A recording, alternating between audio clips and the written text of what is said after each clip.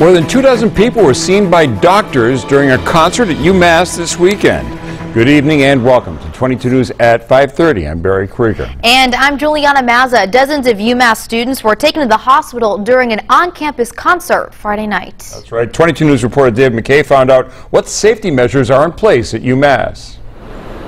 A total of 2,884 tickets were sold to the Life in Color concert. It's an electronic music concert that travels to colleges nationwide and has a notoriety for spraying paint all over the crowds. The UMass Police Department said that 26 people were seen by medical staff inside the Mullen Center where the concert was held. 23 of them were UMass students, and the other 2 were 17-year-old high schoolers. 10 people from inside and 2 others found outside were taken to the hospital. All had too much alcohol. 2 had used a mix of alcohol and recreational or pharmaceutical drugs. UMass spokesman Ed Blagozewski told 22 News they've always had EMTs and police standing by, but they also want to inform students.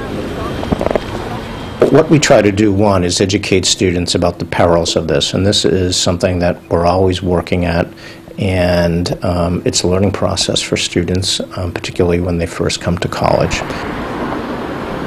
3 other incidents occurred during the concert. A girl said she was groped by someone in the crowd. 1 person was arrested outside at an ATM for selling acid. 1 person was given a summons for selling Molly in a restroom, and the concert ended just a couple minutes before midnight. This dean of students decides if discipline is given for misbehavior. Live from the Hampshire County Bureau, David McKay, 22 News.